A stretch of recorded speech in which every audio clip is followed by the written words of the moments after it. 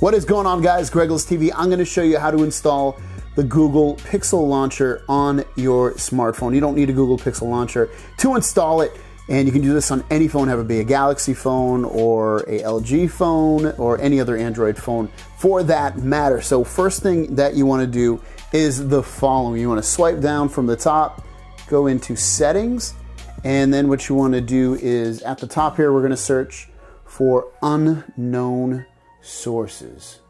There it is. Tap on unknown sources, and you want to make sure unknown sources is turned on. Once that is turned on, hit your home button, and then in the Google search, we're going to search for the following. You're going to search Pixel Launcher Rootless. That easy. Search for that, and then it should be the very first link. It's going to bring you the XDA developer's website. Just tap on that. It's going to think for a second. It brings up the website, and what you want to do is cycle down. We're looking for the download here. It's really only one file. Let's see. And you'll see it right here. It says download rootless Pixel Launcher. So tap that. And it's going to think for a second. And then you're going to see download down here. So hit download. Once it's done downloading, hit open. And then you're going to hit install.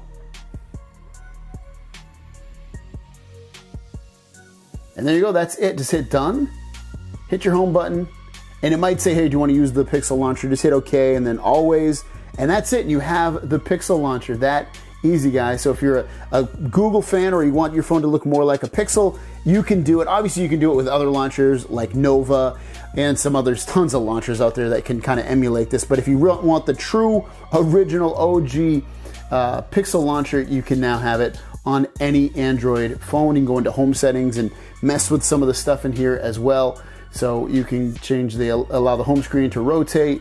You can display app suggestions, display the Google app. At a glance is going to be showing your calendar events, upcoming flight information, and traffic info. And then also, whoops, did that too quick because I'm so excited.